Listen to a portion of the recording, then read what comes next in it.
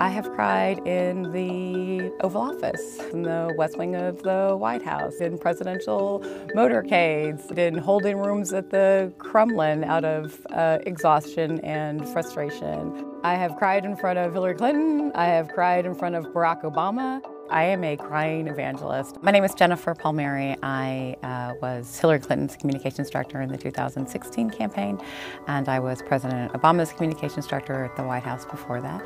And I am the author of the book, Dear Madam President, an open letter to the women who will run the world.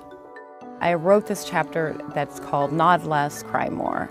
And it's just meant to provoke women's own thinking about ways that we either mute ourselves or hold ourselves back from behaving as we are inclined to because we think that's not acceptable at work.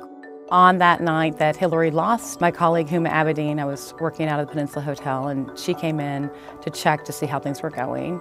And I was explaining to her a pretty bad situation, and she looked at me and said, "What are you saying to me?" And I said, "I'm saying I think there's a very good chance that Donald Trump will be the next president of the United States."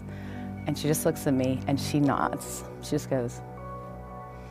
And I thought, it's so remarkable yet not surprising, because every time Huma or I or Hillary got bad news on the campaign, and there was a lot of it, we would just nod. We would think, okay, I can absorb that. I can absorb anything. I can handle anything. And as a woman, I have to prove, no matter how tough or bad the news is, that I can handle it. I certainly saw President Obama cry on many occasions. The first, and I'm like tearing up as I think about it, but the first time was after Newtown, which, he still says the most devastating day of his presidency. The majority of those who died today were children. Beautiful little kids between the ages of 5 and 10 years old. I think that was a wonderful leadership moment from President Obama. And, it's something I think is good for the country to see. And now I'm crying a lot, visibly. You don't just want your leaders to appear stoic. You want to know how much they care.